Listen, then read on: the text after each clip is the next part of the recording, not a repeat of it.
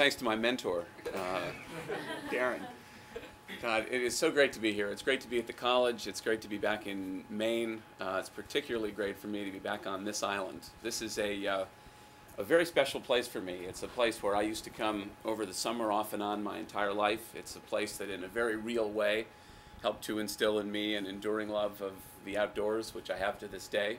It's the place where I got married, and it's the place where I now bring my kids, so it's near and dear to my heart.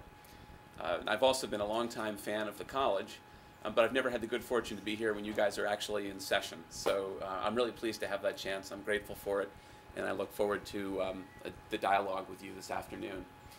As Darren said, we used to work together at World Wildlife Fund, and if you had told the two of us that less than a decade later we would be sharing this stage with Darren as the president of the college and me as the owner of an organic farm, I'm not sure either. I think we both would have been pretty surprised. I guarantee you I would have been very surprised. My career was in environmental policy, and as Darren indicated, I started out working on U.S. public lands issues, and then I moved on to more global issues, most notably global warming policy. And I was sort of at the center of the action. I was in Washington, D.C., I was working for all these great organizations. But what I found was that almost the larger the organizations I worked for and the bigger the issues I worked on, the less I felt like I was really kicking the ball downfield.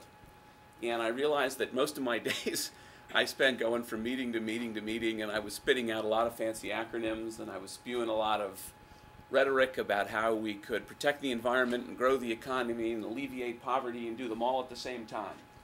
And I began really to doubt whether I believed everything I was saying. And maybe more critically, I felt increasingly divorced from what got me into this business in the first place, which is a love of wildlife and a love of nature.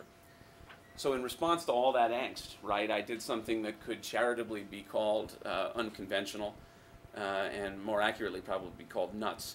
And that is that along with my family 7 years ago, we purchased a farm. And what I want to do this afternoon, along with my colleague Sam Quinn, is tell you a little bit of the story of that farm and what it is that we're trying to do there. And based on what I understand about this college and what I've already seen today at the Peggy Rockefeller farm and at the Beach Hill farm, I think we have a lot in common in the way that we're thinking about agriculture and thinking about conservation, and I certainly look forward to learning from all of you this afternoon, and I hope that these presentations will stimulate a dialogue. So I wonder if we could dim the lights down. And I want to start by orienting. Let's turn them up so we could do that too, but there we go, that's what we're looking for. Let me start by orienting everyone a little bit. So Sunnyside is located in a place called Rappahannock County. It's about 70 miles west-southwest of Washington, D.C. What I really want to call your attention to in this slide is the location of the farm within the landscape, because that to me is one of its real defining features. The farm is the black polygon you see, and everything to our north and west pretty much is Shenandoah National Park. And everything to our east and south is private land and primarily agricultural. And to me, that location, sort of right at the intersection between a wild space and a human-dominated space, is part of what gives the farm its dynamism and is part of what attracted us to it in the first place. And it's a theme that in one way or another I'll be coming back to, and that I know Sam will as well. So this is a map of the property. As Darren indicated, the whole place is 422 acres, but as you can see, fully 50% of that is forested. And those forested slopes go straight up to the national park. So we manage the property with two primary objectives in mind. The first one is to try to operate a viable, successful organic agriculture business.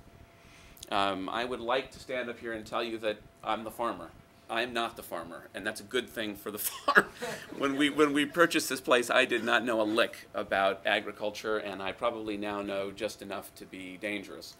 But we rely on a terrific staff. This is Sean McDermott, our farm manager, and he is ably assisted by several other full-time staff, but also Every year, a number of seasonal workers usually come in April and stay through November. If we're lucky, we get a couple of them to come back for a second year. And to me, they are, in a lot of ways, the heart of the property. They add a tremendous amount of energy. They do an awful lot of work.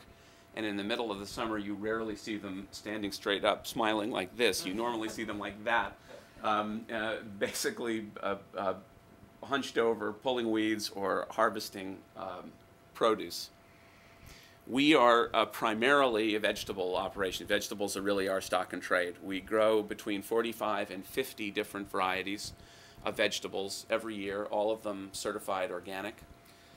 We also have an orchard that produces Asian pears, a number of apple varieties, and 2 varieties of sweet cherries.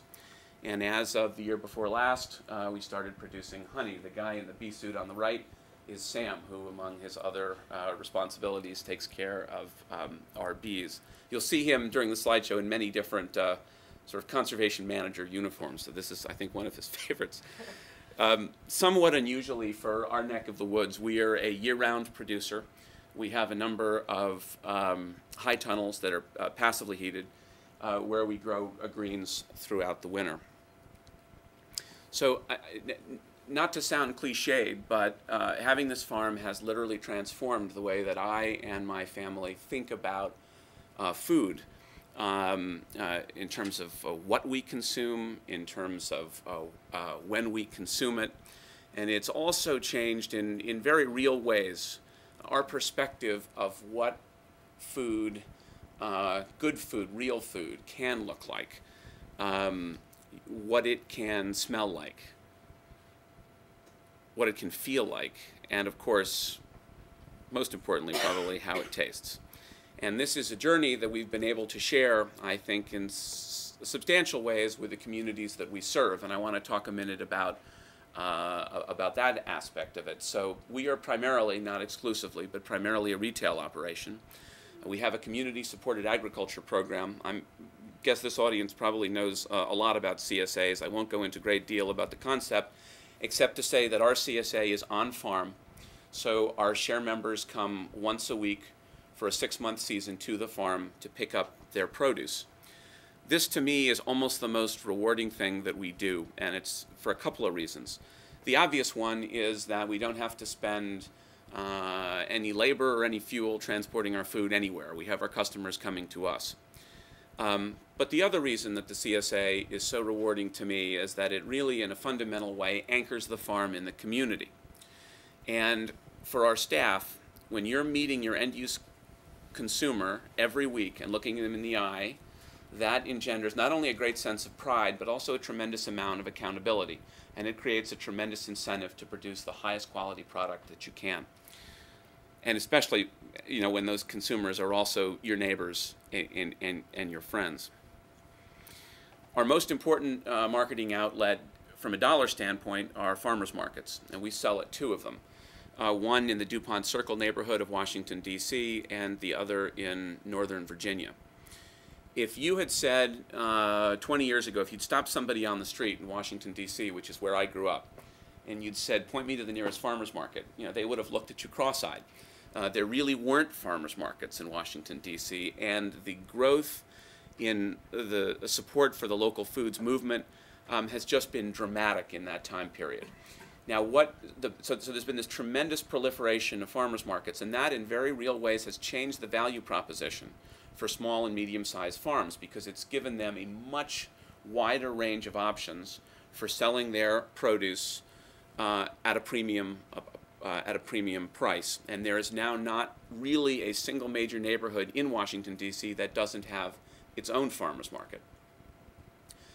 It hasn't hurt that we've had support for the idea of building more sustainable local food networks at the highest levels of government. And we were very privileged and pleased as a farm to participate in the opening of the White House Farmers Market several years ago, and to have as our first customer the First Lady.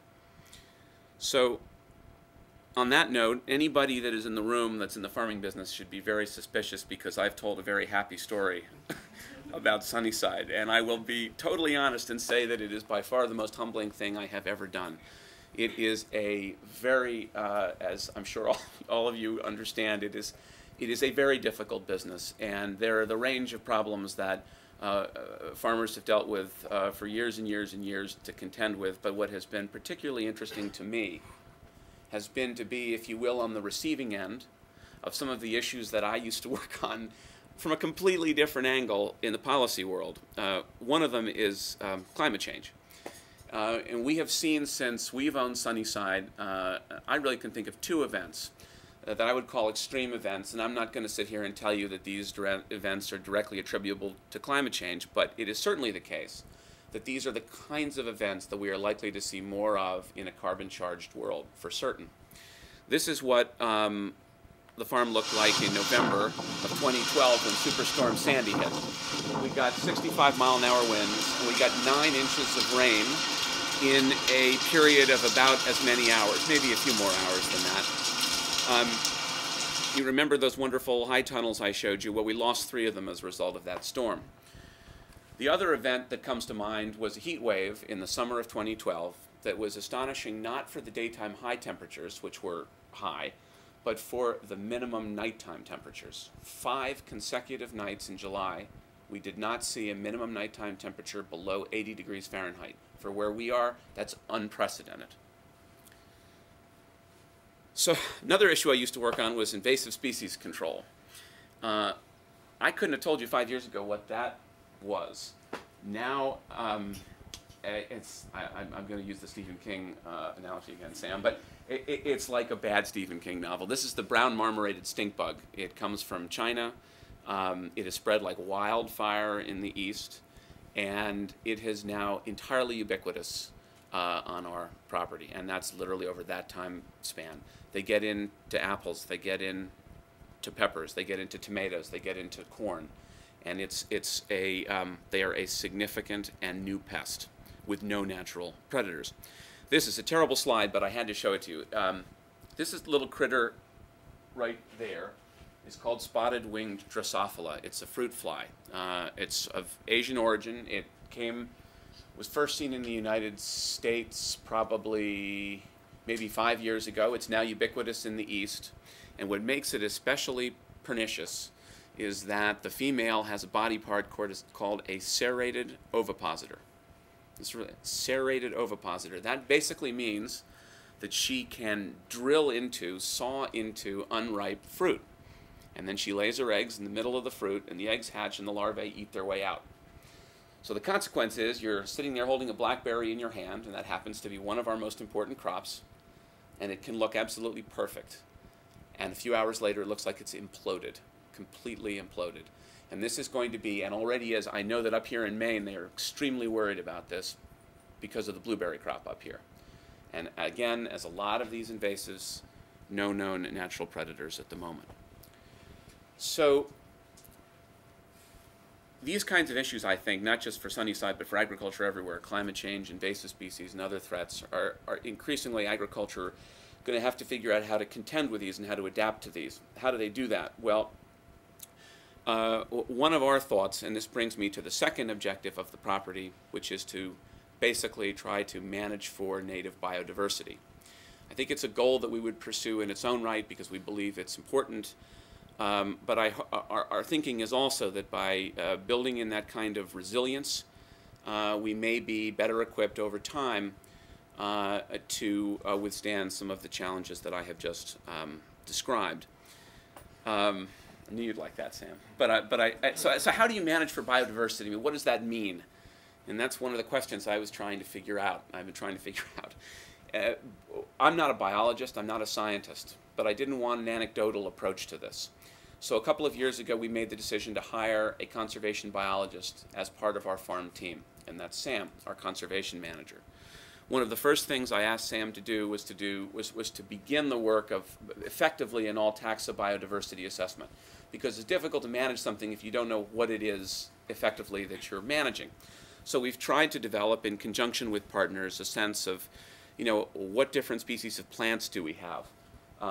Looking at our insects, looking at our amphibians, are reptiles. This is Sam checking a hoop net trap for snapping turtles. This is a timber rattlesnake, a species of conservation concern in Virginia. I could also say a species of considerable concern to my wife, who's not happy that we have them on the property.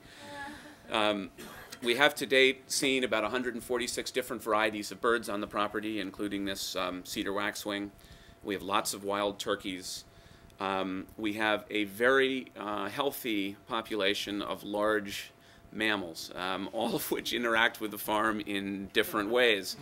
Coyotes are relatively new to our neck of the woods. We have a lot of bear, and to me anyway, a surprising number of bobcats. These last pictures were taken with a wildlife camera up in the woods, so I actually have only seen one bobcat, but we have, according to the cameras, a fair number.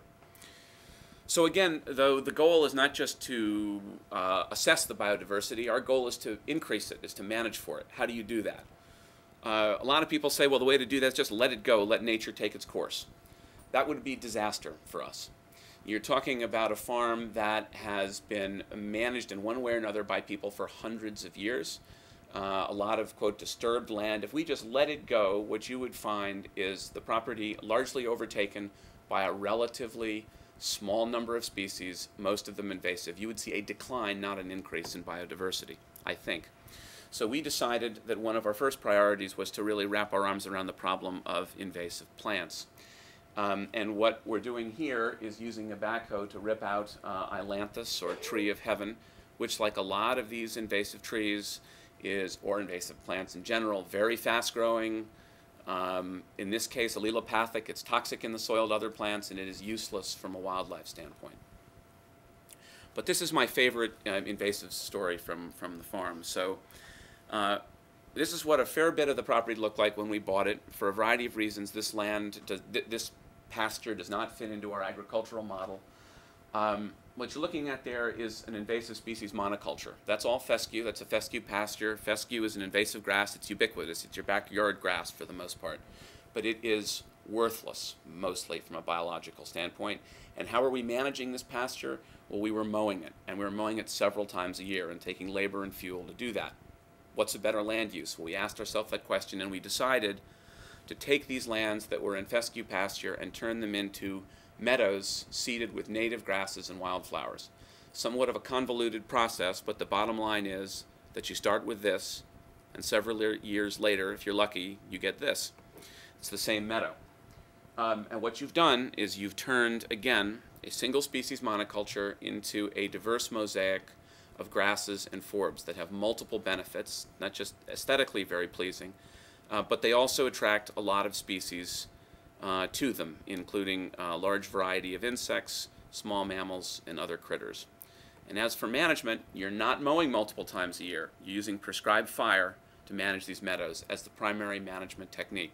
And these meadows are burned every second or every third year. And basically, once they're established, that's it. This is Sam probably in his favorite role as conservation manager. Set your property on. So if one goal is to grow food and the other goal is to grow biodiversity, the sort of holy grail, right, is to look at the intersection between those two. In other words, how do you grow food in a way that benefits biodiversity, and how do you grow biodiversity in a way that benefits food? And that is the core question that we are trying to think about and look at and understand, and we're really just at the beginning stages of doing it. Those meadows that I just talked to you about, yes, they're beautiful to look at, and yes, they attract all these critters, but they also perform a couple of extremely valuable ecosystem services that benefit the property. The most obvious is pollination. These are meccas for pollinating insects, and that's obviously a very important service to us. Funnily enough, this is actually one of my favorite slides in the whole presentation. I told you about ripping out ailanthus trees. Well, that's a piece of ailanthus wood from a tree that we felled, chopped up, drilled holes in it. To do that, effectively what we're doing is we're creating an artificial nest for the orchard mason bee. So we're taking a waste product, we're turning it into an artificial nest for possibly one of our most important native pollinators. We also provide artificial nesting habitat for a variety of birds that are important predators on agricultural pests, including the eastern bluebirds eastern screech owls, American kestrels, and barn owls.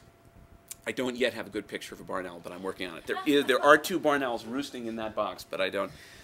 In a lot of these cases, you're talking about birds that are having conservation problems across their range because of declining habitat. So we're doing multiple things. We're providing habitat for a species that's in trouble, and we're also getting a very valuable ecosystem service that those species provide. There are also things that you can do on the agricultural side that have benefits for conservation. Anyone who knows much about organic agriculture knows that cover cropping is sort of fundamental. Cover cropping is fundamental to agriculture, organic agriculture, because it prevents erosion, it builds healthy soil. It can also be provide an important food source for beneficial insects and other critters. So in his talk, Sam is going to sort of delve a little more into detail from a scientific standpoint on this relationship between conservation and agriculture.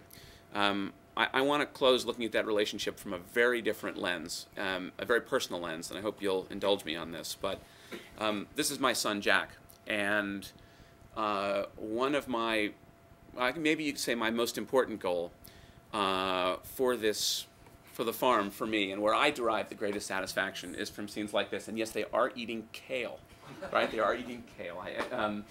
But it's to go beyond teaching them where their food comes from, and to helping them develop an understanding of the ecosystem in which that food is produced. And that includes developing an understanding of species whose presence on the property actually helps to contribute to our food production, and also species whose presence on the property is actually enabled or made possible by the way that we farm. Here Jack is hunting for his first red-spotted newt and holding one in his hands. And a year later, doing the same thing with a spotted salamander. And I told you that I got into this, I was in a pretty cynical place when I got into this business. And a very quick remedy for cynicism is watching the expression on a young boy's face when he experiences spring peepers on a March evening. And it was louder than this, I guarantee it.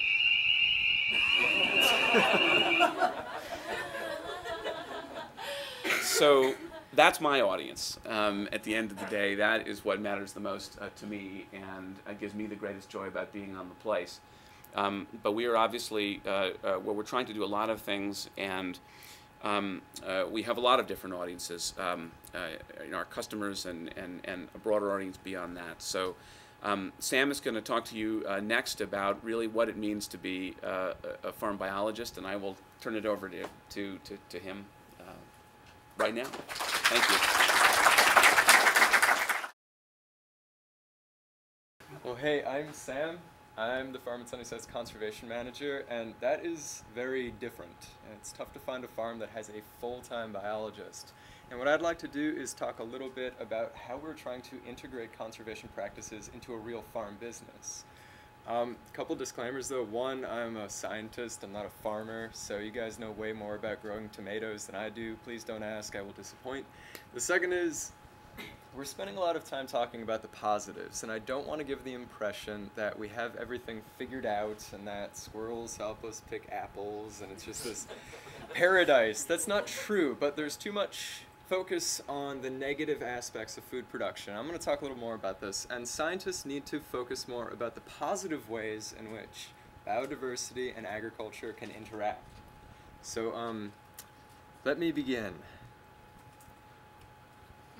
I just needed to throw that picture in there. I love that picture. It's like, yeah. So what I am going to talk about is just a little bit of background information on just the current understanding among conservationists of the importance of agriculture and biodiversity. But then, most importantly, I'm just going to talk about what I do every day. So what, oh, right, being taped. What the heck would a biologist on a farm actually do? So I'm going to detail that and talk about the ways in which we can assess how our actions are affecting wildlife. This is the only picture not from the farm. I have no idea where that is. But it's important because agriculture, and that's production of food for people, feed for livestock, permanent pastures, medicine, biofuels, all of that. That's over a third of the Earth's ice-free dry land. No other human practice poses a greater threat to biodiversity than agriculture. And the really tragic part, the really just ironic part of it, is that food production as we know it today is completely dependent on biodiversity, the very biodiversity that it jeopardizes. Over a third of all crops globally require insect pollination or animal pollination of some sort by bats, birds, and the outputs of, let's see, about 87 of the world's biggest crops, that's medicines too, are increased by pollinator visitations. All this information is locked up in peer-reviewed journals. Scientists and farmers often have the same desires to protect the wild species that live on farmland, and yet scientists, in our well-meaning academic viewpoint, we tend to publish all of this great research and all these great ideas and send it off to die in peer-reviewed journal articles. There are many parallels between modern farmers, the sustainable food movement of today, and this ethic of preserving species. Just like the biodiversity crisis, we are now in an agrodiversity crisis in which fewer and fewer species make up an ever-growing proportion of our diet. Just 10 crops. I'm not going to list them all. That's too much showing off. But wheat, beans, maize, just 10 crops are over 2/3 of global cropland. We're losing all of these heritage varieties of ugly tomatoes and these delicious tasting things in favor of perfect looking, tasteless food. Farmers recognize this. They're working to preserve what it took our species thousands of years to create. The same ethic runs within conservationists. We have so much in common, but we're usually saying the same thing in different rooms. And one of the ways that we can improve that communication is through a change in tone. I can talk all sorts of trash about scientists because I am one, but we often say things in such a draconian way, and we talk about farmers as if their act of creating food for the world is killing the planet. We need to instead focus on promoting the value of wild species in agriculture, measuring that value and giving that information to farmers because that's what affects their bottom line. There's lots of examples, like pumpkins. Biodiversity makes pumpkins bigger. It's true. It's true with lots of fruits. And many recent studies have looked at the effect of diversity on fruit production. And they have found that fruit production actually increases in many situations in association with higher insect pollinator diversity, not with the abundance of pollinators, with the diversity of the pollinators present. Tomatoes too. Now you guys probably know better than me that tomatoes are self-fertile. However, for cross-pollination purposes, as much as I love honeybees, they haven't learned as many tricks as our native bees, such as buzz pollination. You guys know about this? Species like our bumblebee will wedge themselves in a tomato flower and they buzz at a particular frequency. It's about middle C, and that causes the pollen to be ejected. They can access it. Honeybees, they just haven't figured that out yet. These ugly but delicious tomatoes, if we want to cross-pollinate them, they require native species. Just to set the stage a little bit for how I'm going to talk about our farm, much of the debate among scientists right now about agriculture and biodiversity centers on really deciding what the superior ideology in agriculture is and its effect on biodiversity. These two opposite ends, very black and white, are land sparing and land sharing. Now, land sparing is, best described as industrial agriculture, large field sizes, usually monocrops. Think of like large swaths of corn in Iowa. Some conservationists actually promote this method of farming, the idea being that if you increase your per unit production on a piece of land, that frees up more land for wildlife to be protected in the form of nature reserves. On the opposite end of the spectrum is land sharing. It's also called wildlife-friendly farming. Now, in this system, field sizes tend to be smaller, crop rotations more diverse, and the landscape mosaic is much more heterogeneous. And you often see this system in today's growing interest in small, often organic farms, where there's some field and then a hedge full of native species and lots of unfarmed lands that provide habitat for wildlife. In these farming systems, yields are often lower, not always, but wildlife can still use a farm as habitat. Now, I'm here to figure out if that's true.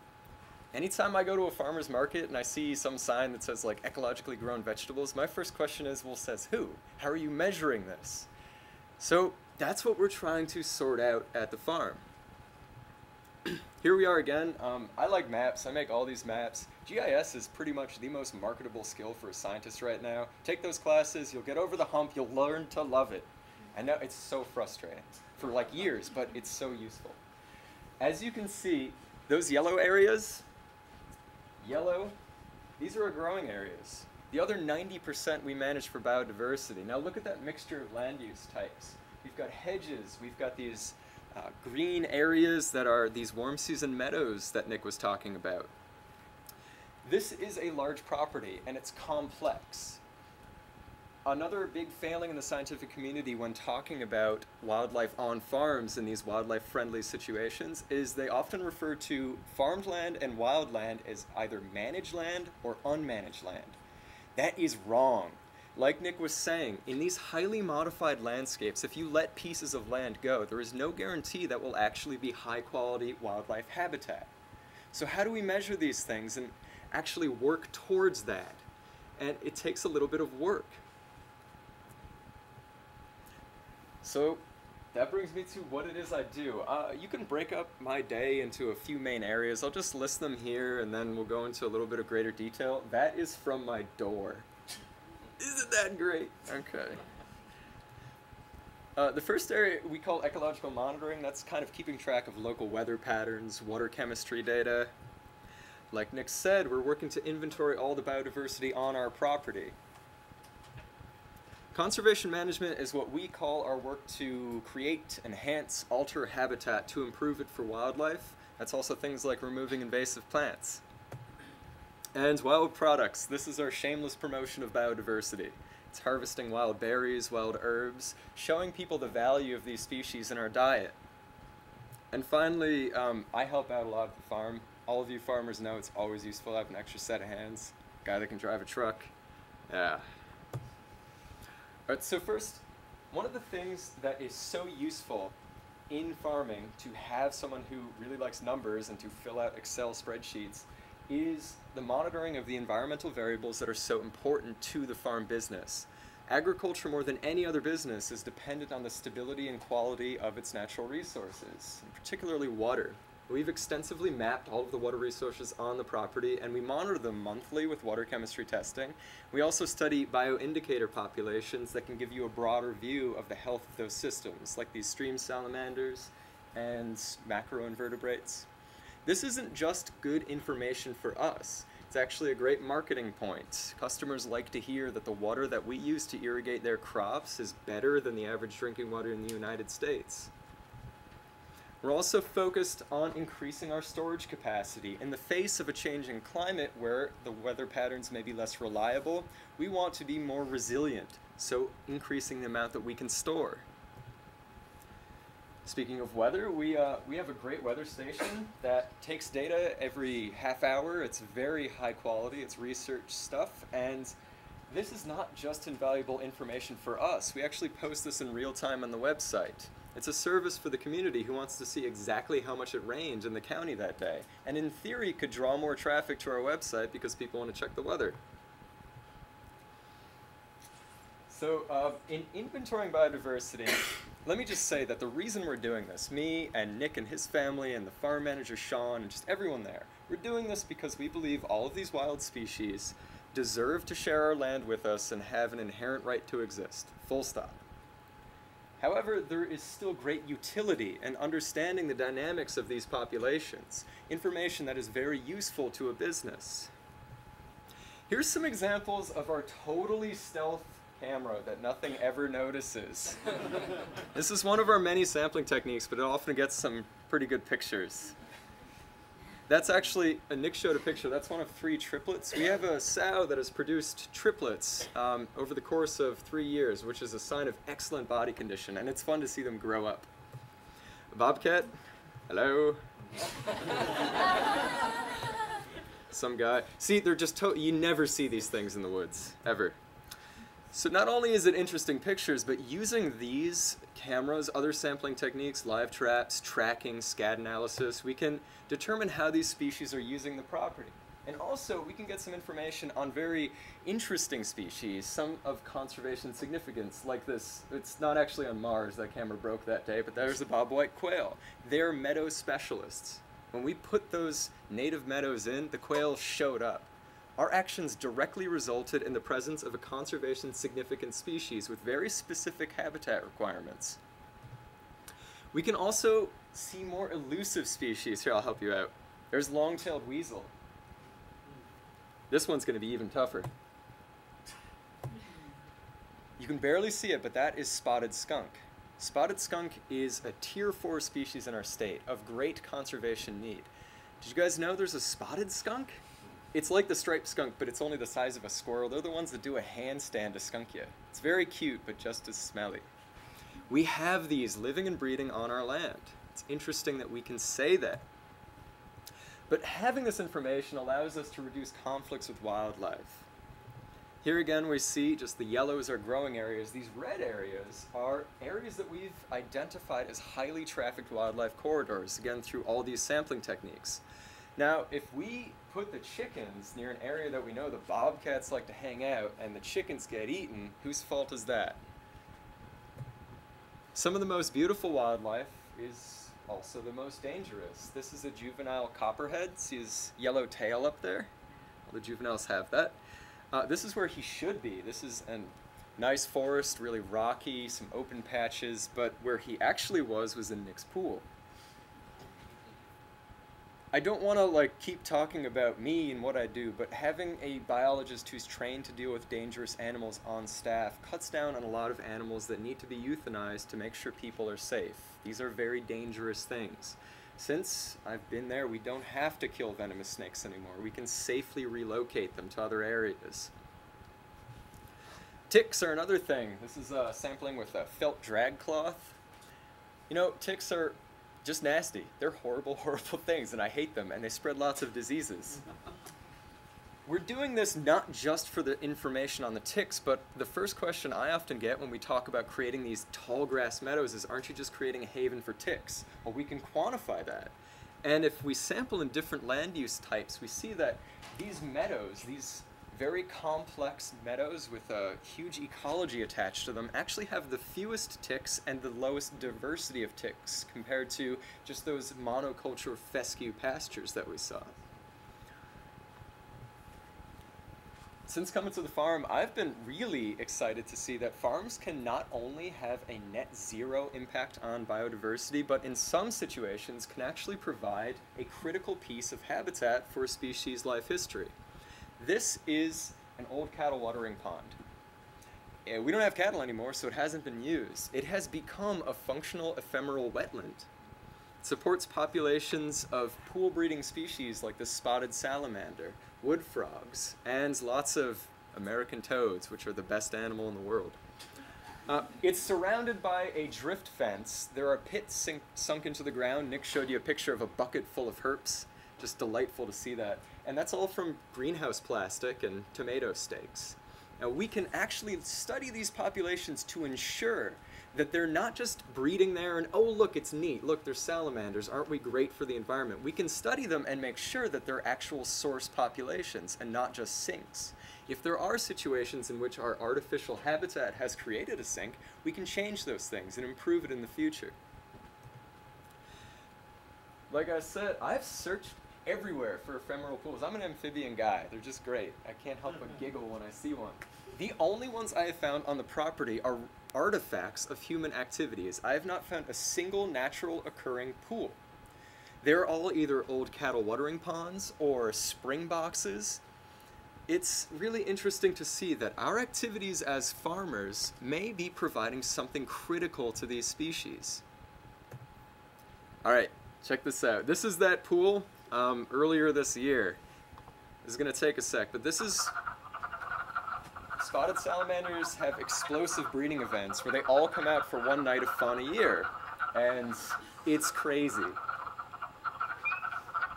Hundreds and hundreds in this pool. You hear wood frogs and then some peepers. There's not enough time to talk about amphibian breeding. It's really cool. You guys can ask me later. I'll talk all day about this, but this is just amazing to see. And that's happening in an old cattle watering pond. Ground nesting birds like killdeer get the unknowing benefit of laying their eggs in our fields, and they're protected from some predators by our deer fences. Some species like Carolina wren, they'll nest right in our toolboxes. Now, I mean, that's not exactly convenient for us as a bird, but this gives us great inspiration on how we can create more artificial nesting for them in the future.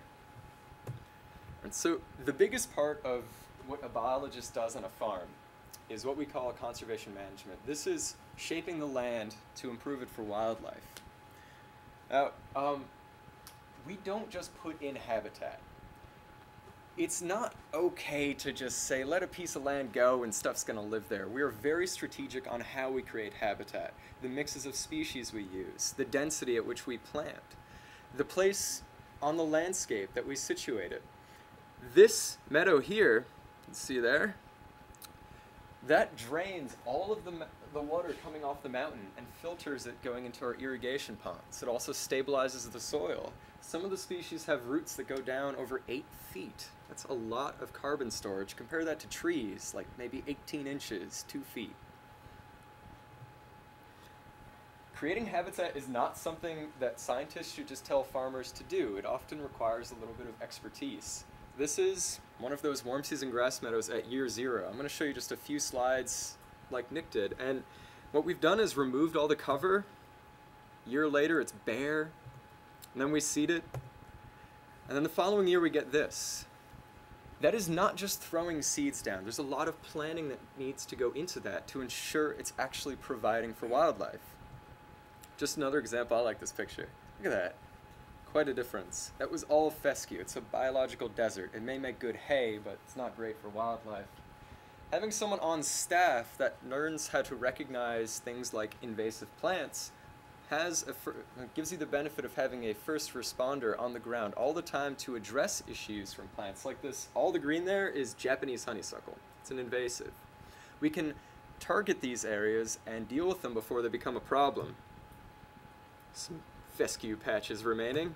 Here's a good one. Do you guys know mile-a-minute? You don't get it up here.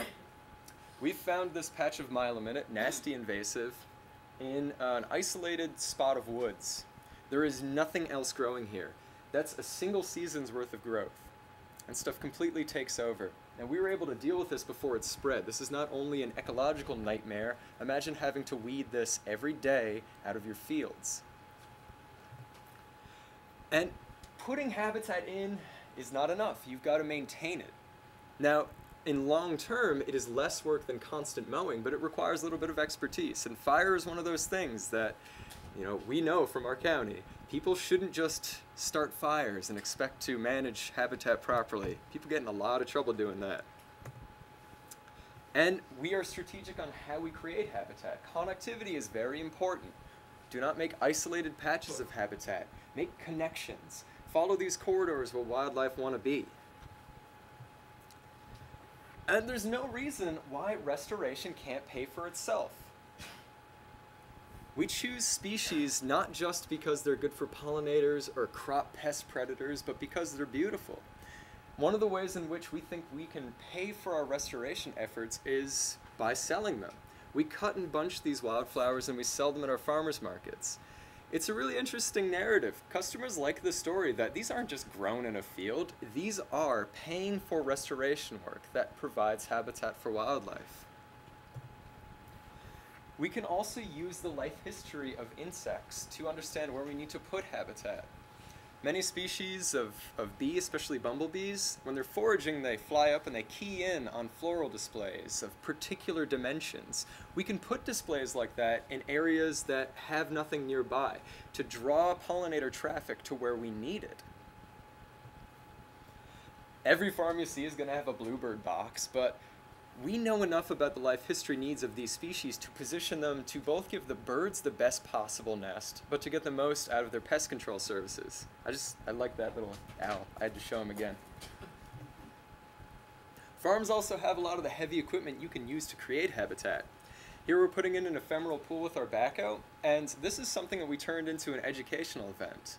We thought we'd invite the community out for half a day to learn about ephemeral pools and the species that need them and how to create them on their own land. And we charged a small admission to do that, which paid for the time on the machine and generated some revenue for the farm. Here's that pond later in the year, and here it is a few days ago. It's stabilized, it's crystal clear, and I hope to see eggs in it soon. Staffing a biologist also has the advantage of preparing for the inevitable changes in the world, such as invasive plants. We have all this yellow here. That was dominated by this tree of heaven, a nasty plant. Now, removing all of these trees gave us some insight into what might happen to the forest regeneration when this guy comes through. This is emerald ash borer. He's now been reported in our county. We know he's coming. It's just a matter of time before we lose a significant portion of our canopy. All ash trees are going to die.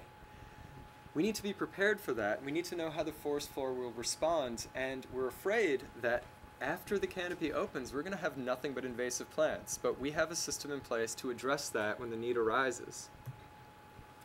Just a little more detail on that use of the ailanthus blocks to create nesting habitat. Not only is that one of our study sites for forest regeneration, but this is how we addressed improving pollination in our orchards. We situated each block at an acre. We put 60 holes designed for the blue mason bee in each block, and they really used them. We got a lot of data on how they preferred the height of the block to be, or what materials were better for them. And we didn't really have great data on changes in fruit production, but we know that there were more pollinators in the interiors where we needed them. We also use a lot of that ailanthus bark as our mulch, which is just poetic justice. I love doing that.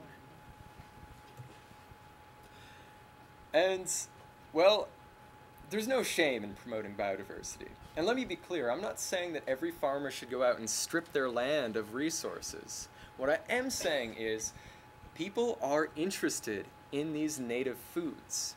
They're very interested, and us as farmers, we found that we can charge a premium for species. For example, pawpaws, largest edible native fruit in North America. It's delicious. It's in the custard apple family. It tastes kind of like a mango and a banana. It's so good for you. It has 3 minor pests. One of them is the zebra swallowtail butterfly. That's it. Requires almost no maintenance compared to a peach tree, no spraying. It's highly resistant to every insect that wants to lay eggs in it. Does not get spotted-winged Drosophila eggs in it. I have asked every entomologist in the state if it gets plum cuculio. None of them think it does. It makes a lot of sense for us, and when you can charge $11 a pound for these things, those are the arguments farmers want to hear. Spicebush berries. The lowly spicebush that everyone in our zone hates because it forms these thickets in the woods and you can't walk through it. Well, we can dry them and sell them in little bags and make a lot of money on them.